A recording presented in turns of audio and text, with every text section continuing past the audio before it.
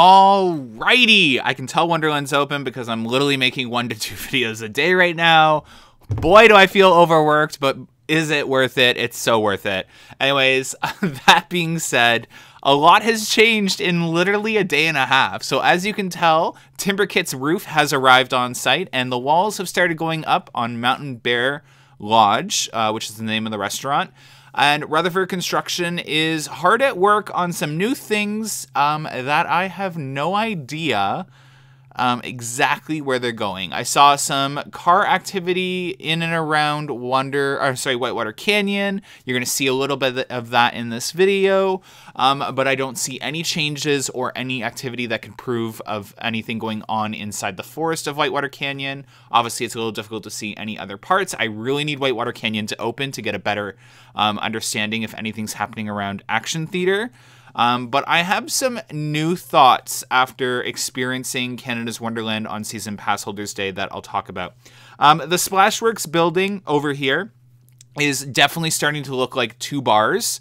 It is honestly looking like self-serve bars if I were to take a guess, which is interesting. I don't know that for sure, but if I had to judge based off that, it looks like there's slots for vending machines, which you could also see at some of their other bars.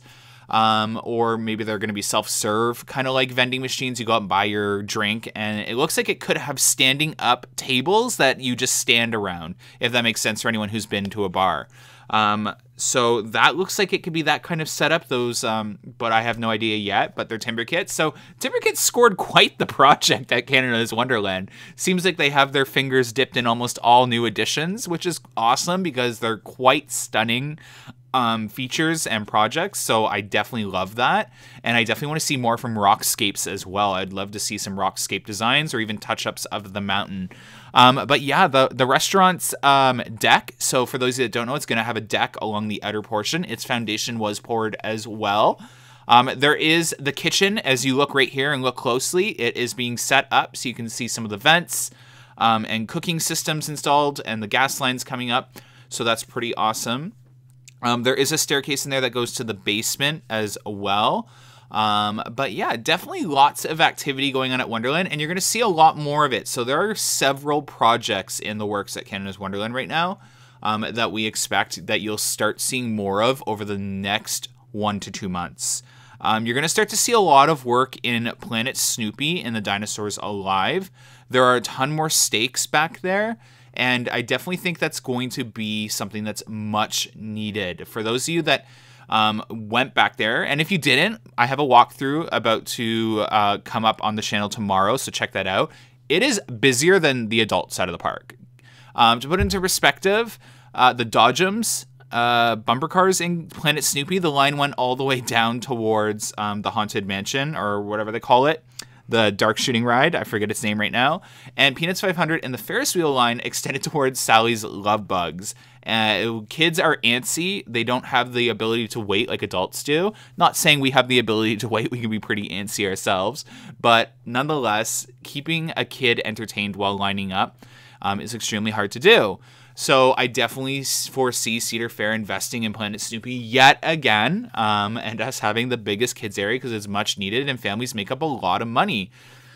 The average family comes with like 2 to 4 guests per family, and they're dropping money and money on food. So that's something Cedar Fair is going to want to invest in. So I definitely see something on a smaller scale to Mountain Bear Lodge being built in Dinosaurs Alive with some new rides. That would be my guess for that plot of land, and maybe even a kids coaster down the road.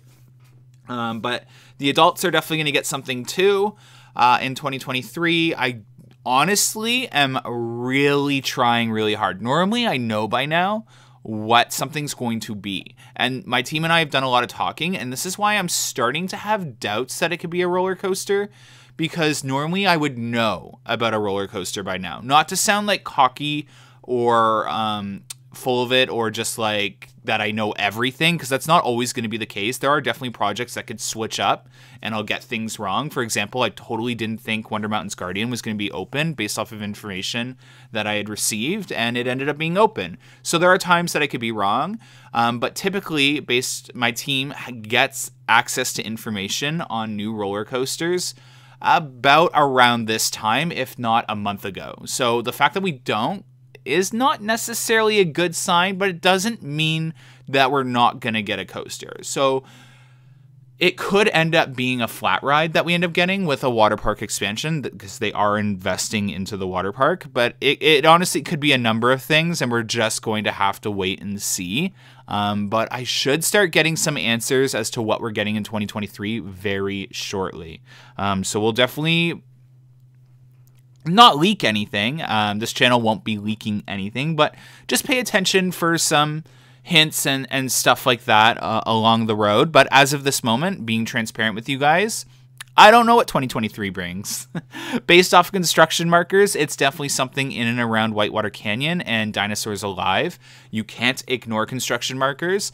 Yeah, definitely just want to provide accurate information for you guys and be as transparent as possible. As yeah, I think that's pretty much it. The park is definitely upgrading its infrastructure, and you're going to see upgrades to the restaurant's capacity as well. They're going to be able to knock a lot more guests out. Anyways, thanks so much for watching the video. Hopefully you had an amazing weekend and that your start to this week is going smooth.